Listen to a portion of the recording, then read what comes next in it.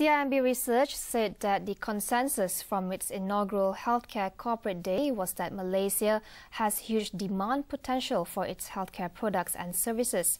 Strong demand will benefit companies that are involved in the healthcare value chain, from hospital operators and pharmaceutical players to rubber product manufacturers.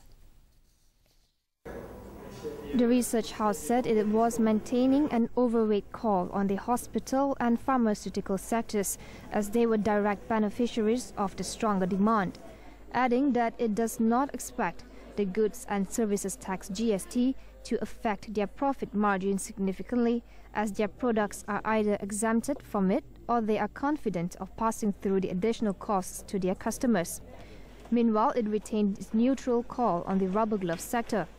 An excess nitrile capacity could result in intense price competition in the industry, which will eventually lead to difficulties in passing through the higher operating costs to customers.